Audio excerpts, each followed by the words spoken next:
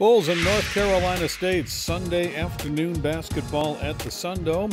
Wolfpack comes in with a record of 5-3. Let's get started. Bulls to the baseline. Nehemiah Murillo, nice little jumper.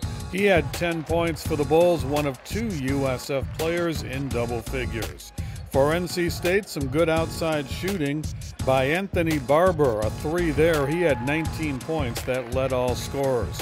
Wolfpack also dominated at times in the paint. B.J. Anya had a big day, 2 of his 17 right there, and he also chipped in 7 rebounds.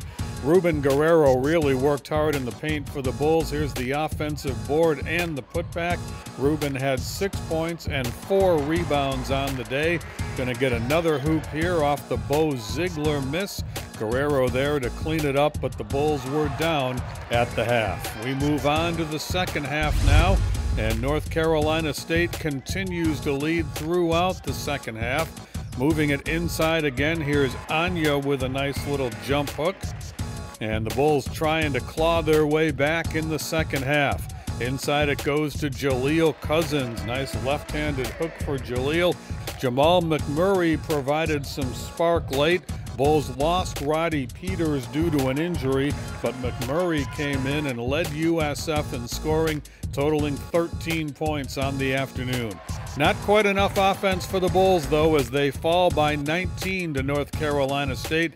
Up next for USF is Jacksonville on Wednesday night. For Bulls Cast, I'm Jim Love.